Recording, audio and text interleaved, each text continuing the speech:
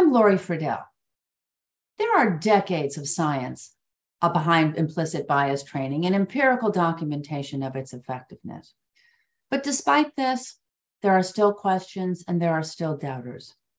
I would like to share some fact and fiction surrounding implicit bias training. Fact or fiction?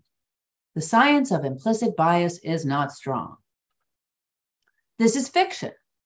There are decades of science supporting the existence of implicit bias.